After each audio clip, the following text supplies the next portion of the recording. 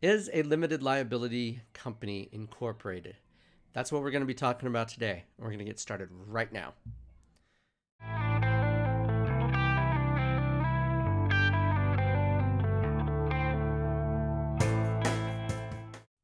Hi, my name is Taylor Darcy with Darcy Law. I work with startups, entrepreneurs, and small businesses to help them with their legal needs.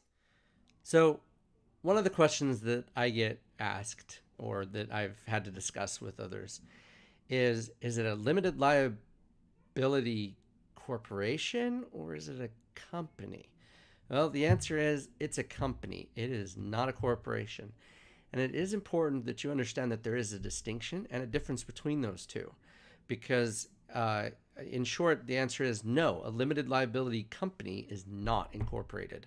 Okay? A limited liability company has features of a corporation, but it also has features of a normal or a non-corporate entity such as a sole proprietor or partnership. So it's very important that, I know it's semantics, but it's important that when you're discussing these things that it does matter, because membership interests in an LLC are different than stockholder interests in a corporation. There's also formalities that are required in a corporation that are not required in an LLC.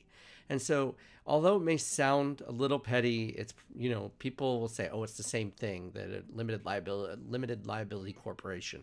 It's not the same thing. And if you are dealing with different things, it's important because you have different rights based upon which entity you're in.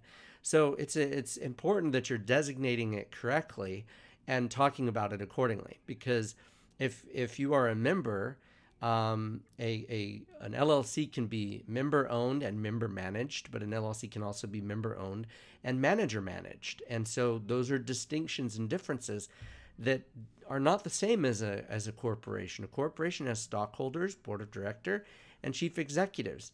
Now, when you're a small entity, the lines tend to get a little blurry, if you will.